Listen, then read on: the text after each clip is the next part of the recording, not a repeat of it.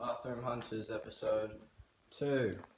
This one, you can put your foot. The foot fit ratio, it's pretty good in there.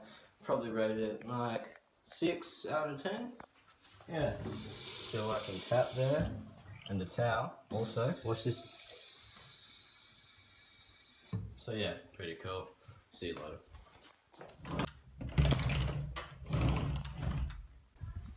Oh yeah, I rate this bathroom probably like a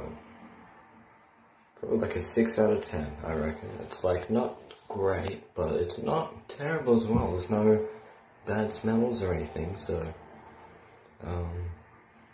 yes, that is exactly why it's a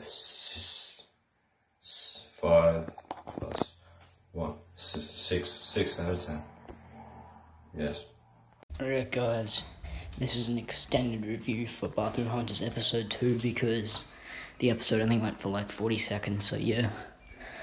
So basically, Jude gave his opinion, so yeah. Here's the toilet. It's a lot cleaned up compared to last time.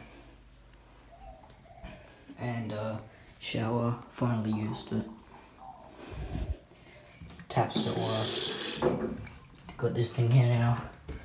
And a drawer in here. And then here's the door. And the working alarm. Overall, not bad.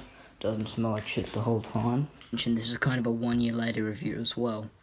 Well, it's a normal review, and that was a review 1 year after that review right here. And if you're wondering if you've seen this before, you probably have in both versions of Movie Juice. It was chucked in here in the intermission sequence. So yeah. It smells terrible.